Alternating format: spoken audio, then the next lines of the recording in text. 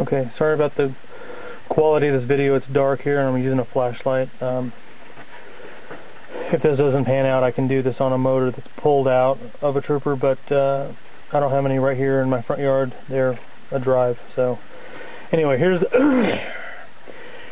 here's the top of the motor, the throttle. Now the hoses I'm talking about are actually, they come into the bottom of the throttle right there, and the only way I can ever check them, well, you might be able to see one of them right down there. You see that little black hose right there?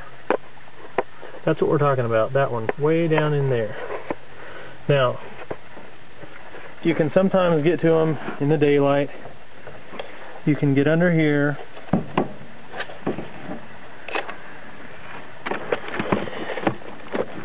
You got a lot of light and some patience.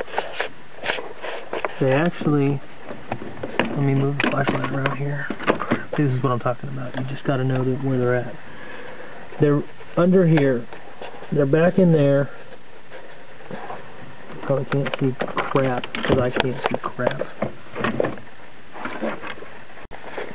Okay, I moved the light around and moved the camera around, and maybe you can see them.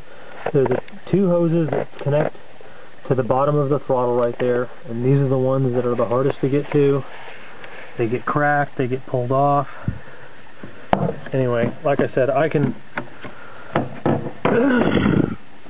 do this on a motor that's sitting tomorrow, but I can't do it right now.